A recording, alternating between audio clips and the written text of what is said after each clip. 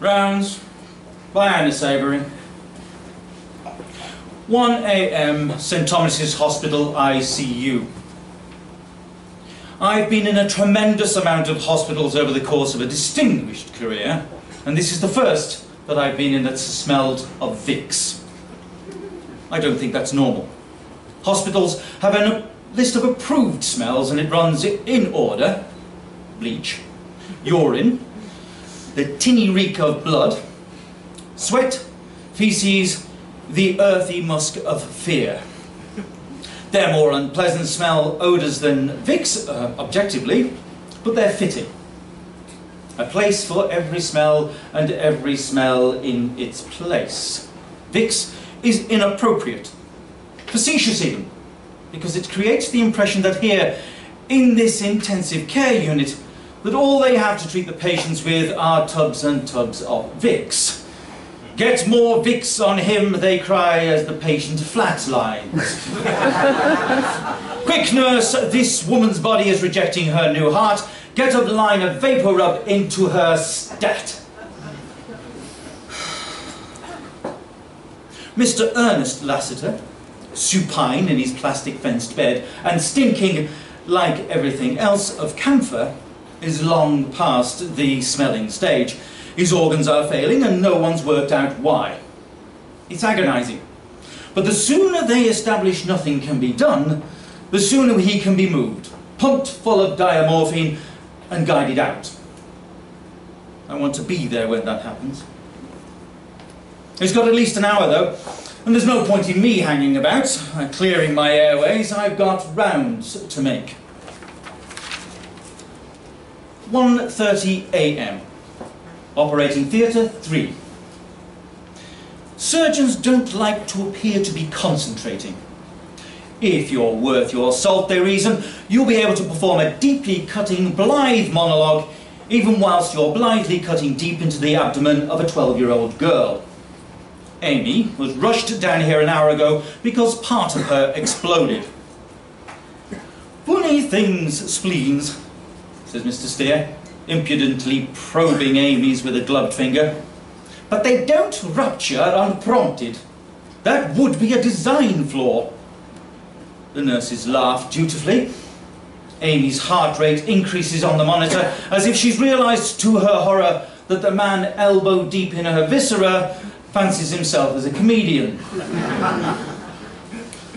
"Something's happened to young Amy. Usually it's force. Punch to the gut. Alexandra Ward couldn't give me a hint, though. Can't keep their house in order. You've heard what's happened?" "No." "Very embarrassing. Chap in ICU, organ failure, curved spine into a shapely C, bleeding internally." Prompted by his own performance, he presses on Amy's delicate organs, and they splutter red.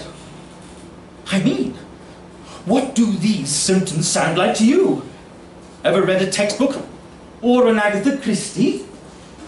He locates her spleen in a sea of blood and slices. Not my job to tell them, but here's the sticky part. It flicks something sticky from his glove. "Patient's been with us for weeks. Came in on the 5th for an op. So how could it happen?" "It's one of us, clearly. Or someone in our midst. Got to be ingested, you know, and visitors don't get near the food." He's so wrapped up in intrigue he's not noticed the blood filling the glove on his left hand, which remains tucked inside Amy's torso as if she herself was a warmer, larger glove. She's going to die. I ought, as a medical professional, to direct Mr. Steer's attention to it. But then, I'm not a medical professional. Amy's eyes flick open. She sees me, and even though I'm dressed as a friendly doctor, she must recognise it because she panics. Before she can give the game away, though, a nurse clocks the blood and throws her weight behind a wad of surgical packing. Amy's eyes slam shut. Mr. Steer slops the spleen triumphantly into a dish and raises his needle like a lance. I can't stand him. I should press on. 1:55 a.m, room 12A. They've settled Ernest into a private, increasingly Vicks-scented room and allowed family in. His elderly wife stares. His daughter, extravagant in grief, throws herself over the bed and beats her 6-inch heels against the ground. Occasionally, for the look of it, she'll hiccup out his name or a snatch of that poem from 4 Weddings and a Funeral. She's trying to make me feel guilty. And frankly, she's overdoing it. His wife turns, recognising me from when she was in here herself. It was a routine operation, she says. They came to see him the other day. No one could give her an explanation. What happened? Couldn't I chase it up? And so on, and so on. That sort of thing really isn't my job, I explain. But of course they've all been saying that. Besides, Steer's correct. It's so obviously suspicious. And the fact that no one's cottoned on yet is embarrassing. For them and for me. Call it self-sabotage, but I glare at a nurse in the corner until she gets a syringe. They should have run bloods in ICU, but he went south so quickly and they're all stretched very thin, which reminds me, I'm needed upstairs. 2:15 a.m, Alexandra Ward. Mrs. Una Jeffries is 82. She will remain 82. 83 she will not see. As the old medical rhyme goes, 82's a lot. I'll make sure of that. Her notes read, Mrs. Una Jeffries, 82. Stop me if I'm getting repetitive.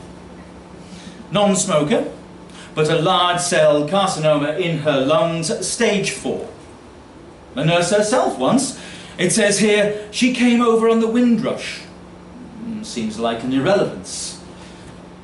With all the little old ladies, I do the same charming doctor routine.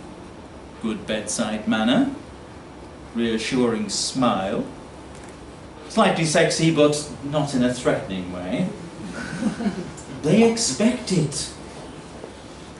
How are you feeling, Una? She groans. You're looking lovely this morning, I add. She doesn't. That was me being charming. She can't even open her eyes or shut her mouth. She's really not lovely by any stretch, and she started taking huge, sucking gasps as if to drain the moisture from the air, which makes her even less lovely. I know you won't believe me, but I desperately want to help her. So I do. It's a kindness, really. I'm just straightening up from her lifeless body when she grabs, fastens an aged mitt around my collar and pulls. I snatch a few strong images. Ernest, the smell of almonds, the girl mixing it into a jar. Una's a nurse. She saw what was happening. It's been on her conscience. She wanted to tell them, but now she's told me. She snatches my hand, drags me to the door, and before I know it, we're through the wall, out of the ward, along the corridor, around a corner, around a second corner, rocky corner, past some wooden houses, and at the sea. The sand's impossible for me to walk on, and I'm far too hot in my seductive doctor jacket, but they rarely choose their destination with me in mind, and I have to accept that. Una's unclamped a chubby hand from mine and toddled off, which is a relief. The surf's full of children, splashing, tossing nets about. One of them smiles me from the bow of an upturned fishing boat. Perhaps not an irrelevance, then. And I was doubly wrong. She didn't remain 82 at all. We live and learn. Well, we learn at any rate. 3:15 a.m, room 12A. Back with Ernest. And just in case I felt the trans-Caribbean jaunt might have taken a toll on my respiratory health, I'm virtually choking on Vicks. The smell's overpowering. But now I focus, other smells are underneath too, especially that earthy fear and a hint of almond. You don't think of cyanide as a topical poison, but I've read medical textbooks and Agatha Christie, and, unlike Steer, I've seen into the dying thoughts of the only witness, so I know it can be. The question now is, who? I'd love to tell you it was Una. Or me. What a twist. But Ernest's final thoughts are the last nail. I see his wedding day, his wife's funeral. I see his own daughter, between his bed and Una's, rubbing it into his chest. Something strong to mask that telltale smell. Something they wouldn't question. The doctor enters. Policeman in tow. Ernest is standing behind them, hand in hand with Mrs. Ernest, who thanks me for chasing everything up for her. Could you chase one last thing for us, dear? Well, it's not really my... No, this is your job. We've never really liked her. Certainly don't like her now, says Ernest, who had never pegged for a Yorkshireman during any of this. Sure enough, the daughter's running. She's pushed past the policeman and into the hall. She's uninspired, this one. Read too much bad fiction. As is clear from her profoundly stupid method of killing. She's expecting, therefore, an uninspired look. In a way, it's comforting. Like slipping on an old jumper. An old 8-foot-tall jumper made of bone and sacking and agricultural implements. I want you to know that, despite my verbose, discursive manner, I'm physically very fit and terrifyingly fast. She reaches the end of the first corridor, unaware of me, whips round. Behind her, there's nothing, silence. But at any moment, the police, receptionist, floors away. She dashes to the stairs, but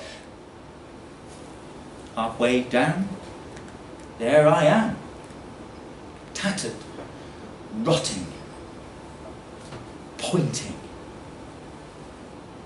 It's a bit much, but I do it anyway. It takes effort manifesting to the living, but it's worth it. She screams, heels skittering back the way she came. The smell of fear is stronger than ever, and sweat! That's more like it. I run, vault up the stairs, the cold ring of bone drowning out the frantic click of heels. The bones aren't clean.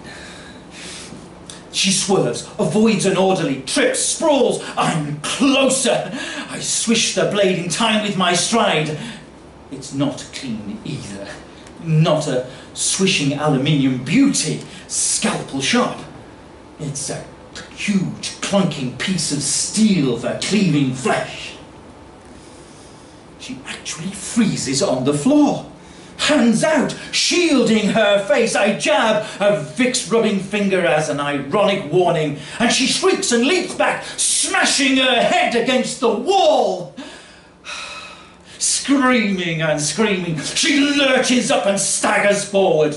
Really a lot of blood splattering behind her. That tinny smell, just as it should be.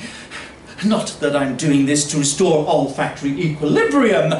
It's just a pleasing side effect. And look who's there.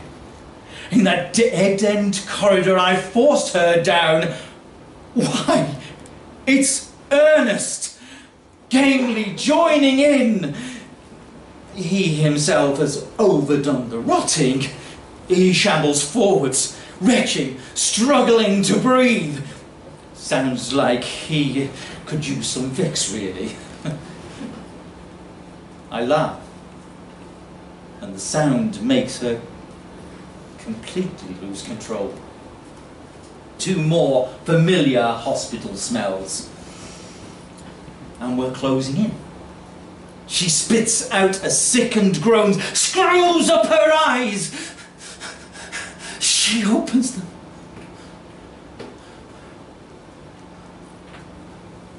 I'm gone.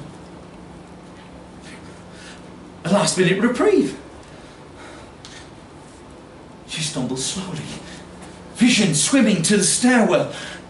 She can make it out if she keeps going, but she's lost a lot of blood and her centre of balance is off by 6 inches. She falls. The sickening sound of her head as it collides with the radiator at the bottom is like a grotesque root vegetable hurled on a spike. Jets of steam blown down onto what's left of her. She leaks sympathetically onto the tiles. She furnishes me with a final image of myself in full pursuit, which I'll save in a special place in my heart and look back on whenever I'm having a crisis of confidence.